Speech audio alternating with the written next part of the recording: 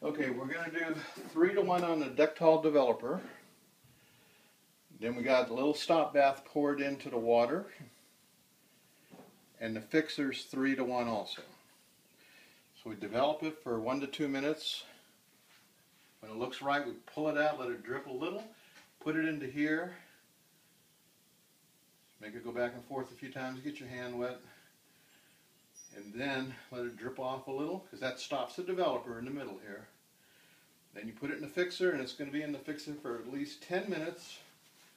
And then we're going to take them outside and wash them for 15 minutes in another container out there. We used this to dump the chemical from the bound containers into there. Yeah, and they're marked paper fixer. So for 3-to-1, we did 3 of these of water, and then 1 of the same amount of water into the red thing. This is the paper fixer. Dectol paper developer. And then this is the stop bath.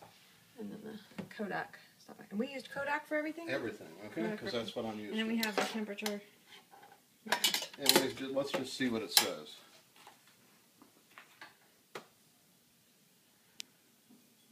Looks like 76 degrees, so it's 6 degrees hotter than it should be, but that's okay. And then we have the hand towel for drying our hands. We're going to get more of these because we're going to need them. Okay, so now what I need you to do now is change the lens over to 50 millimeter.